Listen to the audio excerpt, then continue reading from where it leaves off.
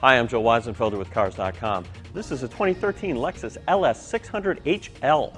It is the hybrid version of the LS460L, but it's best not to think of it as a hybrid in the traditional sense because in that regard, it would be a miserable, miserable failure. Just look at the numbers. According to the EPA, this car gets 19 miles per gallon city, 23 highway, or 20 combined.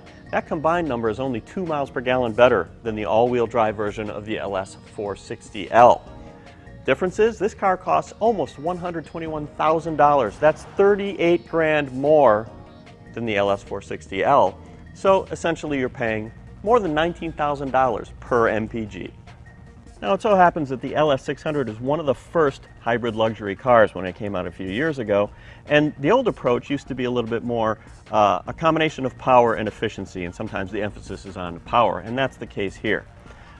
The system power for the entire hybrid system, V8 engine and electric motors, is 438 horsepower, and that is compared with 360 in the regular LS460. So even though this car outweighs that one by more than 400 pounds, it is quicker. I mean, it goes like a shot. And one other bonus, I drove the 460L and I found that it had a fair amount of lag, like accelerator hesitation. Usually you would associate that with a hybrid. In this case, it switched. This one, you hit the pedal, just goes. Another advantage that comes from this being a hybrid is it makes a very quiet car even quieter. Partly because at low speeds, the engine doesn't even turn on. When the engine does turn on, it doesn't run at very high RPM in most cases. Push, you get normal mode, and this makes the accelerator kind of average response. You can go to the left, gives you an eco mode, and that makes it even less responsive and more efficient to drive. And then flip it another time, and you get the comfort mode. Now, in the comfort mode, you get really soft air springs, soft shock absorbers. My editor friends and I agree that short of an ultra-luxury car, say a Rolls-Royce, this is the softest riding car you can buy. Now if you flip in the other direction to Sport, it just makes the accelerator more sensitive, and go to Sport Plus and that will firm up the suspension, and even in that mode it's still pretty darn comfortable.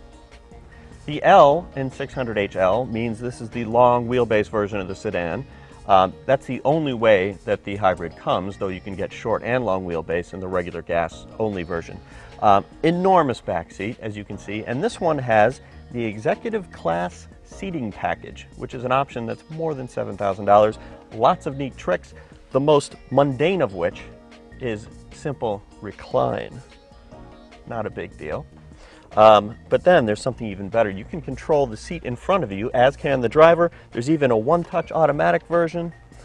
It moves the front seat forward. It's reclining me automatically. And then there's an ottoman button. Hit the ottoman button and it gives you a footrest, or a leg rest, I guess. Now, unfortunately, even at the average height of about 5'10" for a male, there's not enough room to put your legs forward. I'm 6 feet tall, but we've tried it with different people. But I think you'd agree, it's not a bad way to go if you can fit. Other neat tricks. Got your nice little table. You probably know some cars in the front have heated seats, sometimes heated and cooled. Heated rear seats are more common. This one has heated and cooled rear seats. And then there's the best thing in the car.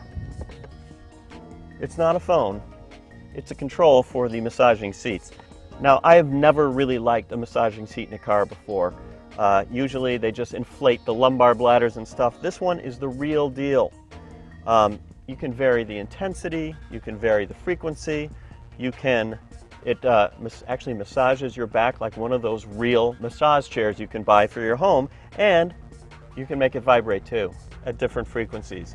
Definitely the best seat of this type I've ever used, and possibly the best thing in this car.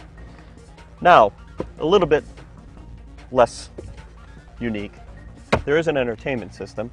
Actually pretty standard. The screen comes down as opposed to being in the head restraints. There's only one screen, has the remote control, has the wireless headsets which you've probably come to expect in minivans and such.